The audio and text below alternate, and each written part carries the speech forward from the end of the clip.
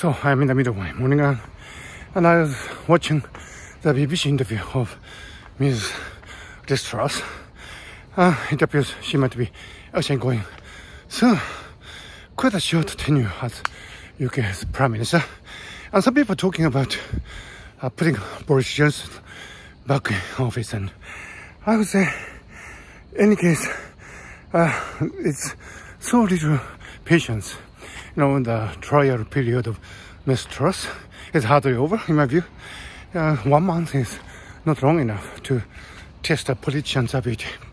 And the same can be said about Boris Johnson. He won the general election, and although some friends actually many friends in many friends in UK don't like Boris for political reasons, I don't know, personality reasons, it is the fact that he won the mandate in the general election. So it would appear that although he had partied in number 10, which was not really nice, the impatience with which the UK people threw him away was something so uncharacteristic of UK as I know it. And so the same impatience seems to be being applied to Ms. Truss. So, you know, well, I don't know if it's a good idea to put Boris back in office, but in any case, probably, as in many cases, apart from politics, we are losing patience, and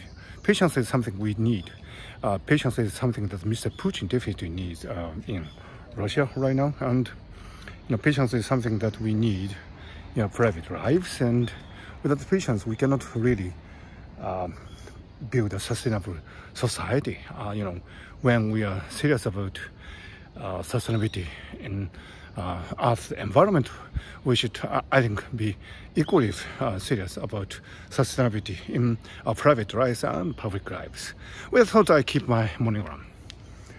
I try to be patient with my slow pace.